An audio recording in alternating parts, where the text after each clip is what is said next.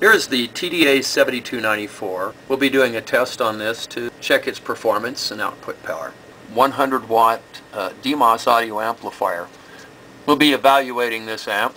Here's the chip, TDA7294 chip. I will not be wiring the usual way with a PC board. Rather, I'm going to be mounting the components directly to the pins. We don't need pin 5, 11, and 12. So I'll remove those pins on my chip. On the chip I'm going to be modifying, we'll get it prepared to mount the components on it. So it'll look something like this. So here's how the chip is to be prepared ahead of time. You connect 1 and 4 and 15 and 8 and then 13 and 7. And I've done that right here, as you can see. Okay. Here's a close-up view of it. It's a little better view of how I've wired it there.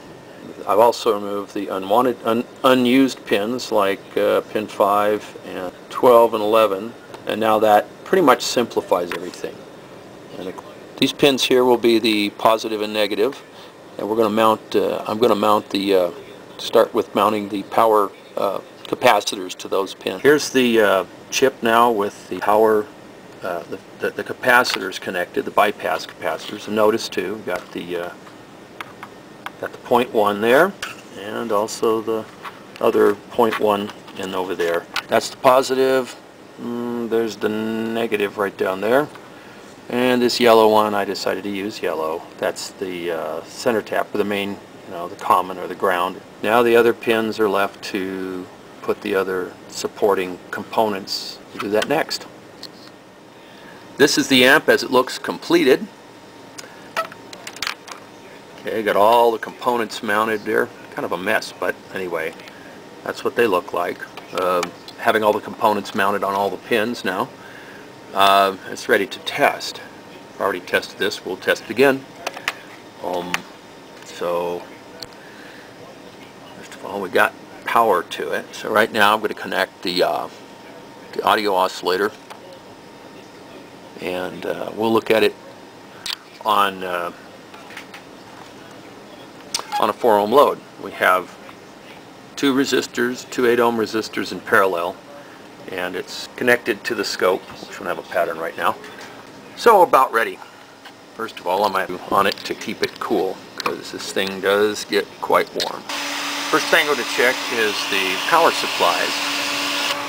About 37 volts on the positive supply and on the negative. I get the probes on there. 35.8, about 36 volts. 1 kilohertz oscillator. And there it is at 1 kilohertz.